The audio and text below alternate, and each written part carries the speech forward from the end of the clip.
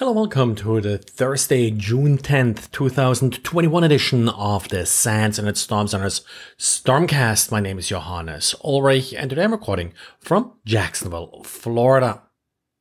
Jan in today's diary looked again at different simple evasion techniques for malware.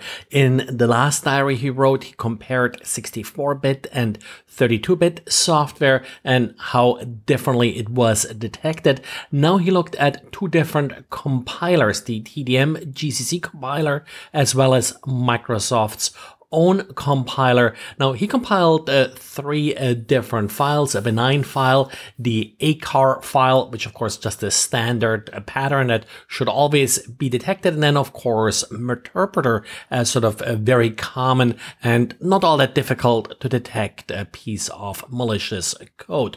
Turned out that actually Meterpreter was detected far more often than the ACAR pattern. That sort of surprised me a little bit, but yes, it certainly depends on what compiler you're using. In the first test, TDM GC compiled binaries were detected much more frequently usually than Visual C. But the two compilers were somewhat close, and making some changes to the code can easily sort of flip that balance or make it more similar.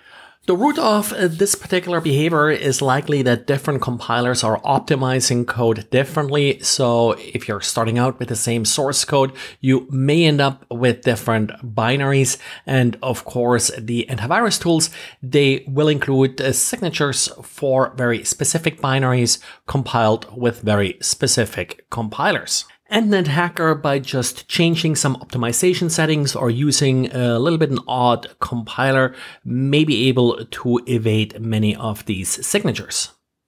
And then we got yet another interesting attack against TLS. Now, this attack has been called the ALPACA attack, and what it relies on is TLS's ability to be used with different applications. And the problem here is that a particular set of web servers may use the same certificates, the same server private key with different application layer protocols.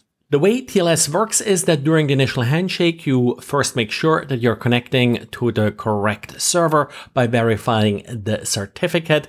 Then you're establishing your encryption keys and the session IDs, and then you go ahead and encrypt the data that you are going to transmit. The problem here is that the authentication part only happens in the beginning. And according to this paper, it's possible to redirect a victim to a different server using the same certificate and private key. And in doing so, the session will essentially be able to continue, but now an attacker is able to inject himself into the session because authentication has already happened. The particular example mentioned in the paper uses a victim's website that's already compromised by the attacker. The attacker then injects JavaScript to redirect the user, for example, in this case, to an FTP server, but this is not your standard plain text FTP server, but an FTP server using TLS. And in this case, the attacker is then able, with JavaScript again, to trick the browser into revealing things like, for example, their TLS session ID. Now, on the other hand, if you're able to inject JavaScript into a website, you probably can just grab credentials and such directly. So the practicality of this attack, while it is a valid attack, may be a little bit limited there.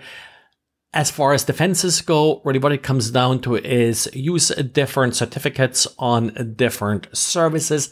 That's sort of a good idea anyway, to sort of separate some of these services. Wildcard certificates, of course, are a particular possible problem here for this attack, or certificates with multiple host names that are then often shared between different servers. Given that most of our certificates these days come from Let's Encrypt anyway, it may not be really all that terribly difficult to set up different certificates for different services. And we got an update for Google Chrome, and you better apply it because one of the vulnerabilities being addressed with this update is already being exploited in the wild.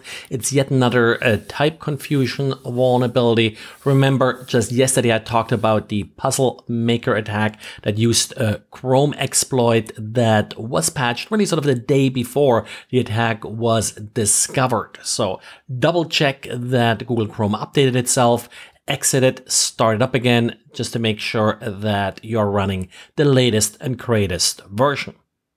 Well, and that's it for today. So thanks again for listening, and talk to you again tomorrow.